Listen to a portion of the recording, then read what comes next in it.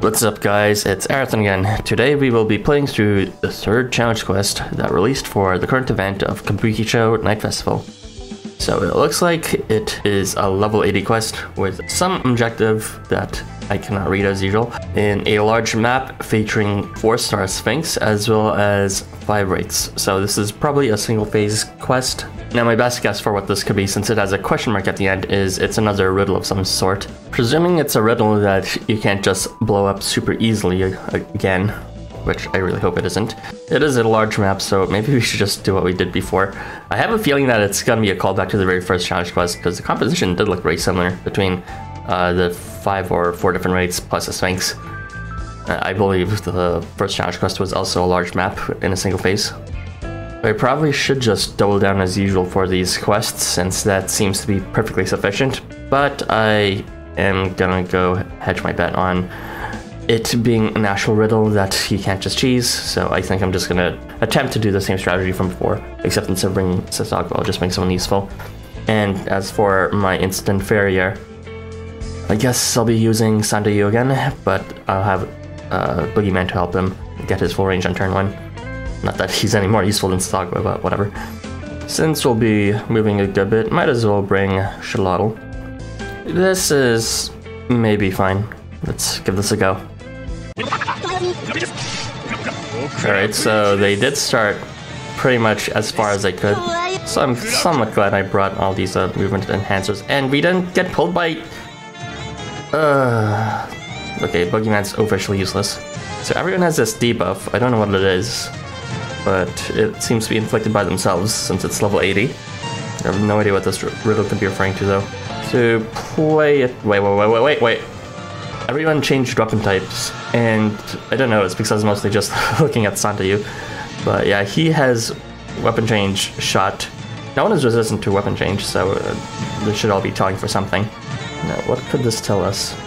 Do we have to hit them all at the same time or something? I feel like that might be the case. Unfortunately, Boogeyman didn't do... I thought it was guaranteed, was it not? His, like, phase 1 pull? Whatever, I don't want to risk hitting anyone I don't have to, so I'm just gonna move over here.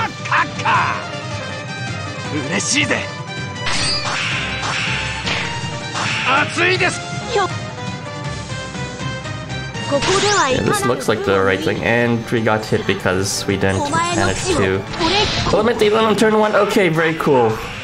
This is 100% Boogeyman's fault. Imagine failing a 90% rate on turn 1. On-arrival skills failing should be completely removed from this game. Why does Ryota have nullify buff only at 80%? Why does Boogeyman not have his pull guaranteed? Okay, I already knew what we're supposed to do just from this riddle. I already solved it, I think. Anyways, that was idiotic. Fuck it, let's bring Sasagwa. And then Boogeyman will pull now. Just watch. Oh, he failed again. Okay, be a piece of shit, sure. But I brought Sasagwa this time, so fuck you. Well, I could have reached everyone anyways at this point. But yeah, I think I have an idea of what to do. I just need to hit everyone with long slash range, that is within long slash range, and hit everyone that is otherwise inaccessible with shot. So this can be done by doing this. And it looked like from our first attempt that if, as long as you hit the right unit, then they won't attack on the next turn. Yeah, see? Fucking Boogeyman piece of shit. I thought it was obvious, but I couldn't even answer it because fucking turn 1 positioning sucks ass! Yeah, this is definitely the way to do this thing. I forgot who I was moving for a second. I was like, what was the shot? Alright, we're good. Oh, we're supposed to miss. Interesting. Did we receive a skill that makes us resistant to pulls? We might have actually. Yeah, there's a 2 level 81s. The other one was just weapon change. The other one might be making us resistant pulls. Okay, if that's the case, I'm sorry, Pokemon. I didn't mean what I said. But if not, then you're still a piece of shit. Alright, let's just do this. Well, you played enough dungeons to know how to dodge. Wait, was that not what we were supposed to do? Okay. Okay, I think we're supposed to hit everyone. Not this. Okay, talk about overkill. Calm down. Thank God. 忘れるな。私は闇の。 Oh. This isn't fair! Yeah, okay, so it's a board right from here on. Can't really do anything about it. You know, it should have been obvious I was supposed to hit them all, but I was thinking of the first challenge quest's mechanics, where you're supposed to match the weapon type, or something like that. But there's nothing like that here. You're just supposed to hit them. There was nothing with respect to trying to match their weapon type, only trying to hit them. Okay, you know what? I'm not wasting my time seeing all those special effects. Let's just leave and redo this. So on turn 3, we need to hit everyone. Now, I could bring Teen Delos to achieve that, but I still need to have someone with extend movement.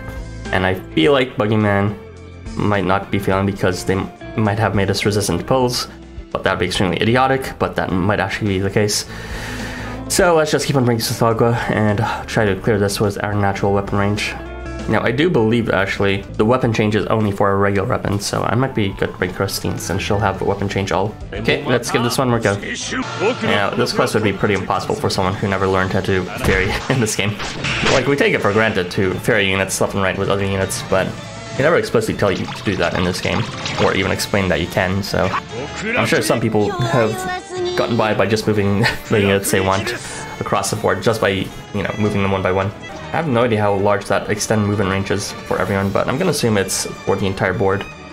So no matter what, Shalala should be able to move even if it's one square only, since he's in dead center. I'm channeling my dungeon experience here by seeing how he can hit everyone. So if we want to make the most range or use out of the thrust range, it have to be the 4th column, even though it looks most attractive to do the magic range there. I do think the blow range is a red herring though, since it can't really do anything that any other column can't. Oh wait, it might actually be useful. Oh, this is kind of complicated, but I see the solution. You actually do need to use blow range here. Okay, this one's pretty clever actually. Instead of verbally explaining it to you, I'll just demonstrate by moving. There you go. I got him!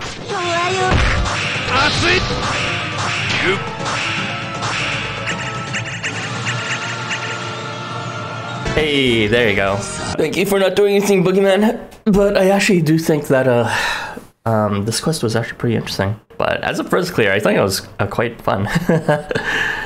I do think they made us resistant to movement pushes just because maybe some units have native pushes that may be disadvantageous, such as with Naja. Maybe they made us resistant to combo too, but I don't know. I can see the reasoning behind it though, so everyone here essentially was just picked for no reason, since you could have brought literally any unit, which is a shame, but also it's fun to play by the rules properly in this one. Unfortunately, Sasako is not relevant because I have a feeling that that movement change actually maximally made everyone move as far as Sasako, but I'm too lazy to double check that. Anyways, that's it for this clear. Bring that ticket. There it is.